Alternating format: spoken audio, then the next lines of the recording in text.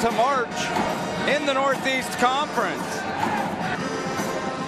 The Northeast Conference tournament gets underway tonight. 4 games at 4 different venues. One of those is the Stokes Center Hardwood in Loretto, Pennsylvania, as the number 3 seeded Red Flag. They host the 6th seeded Central Connecticut State Blue Devils.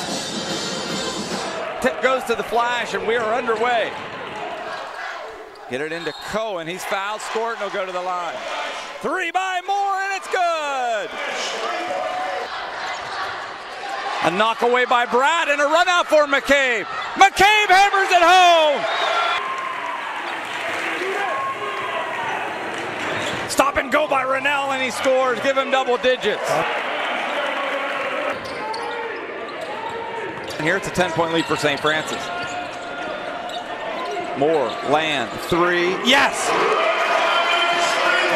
Maxwell feels it, I'll tell you what.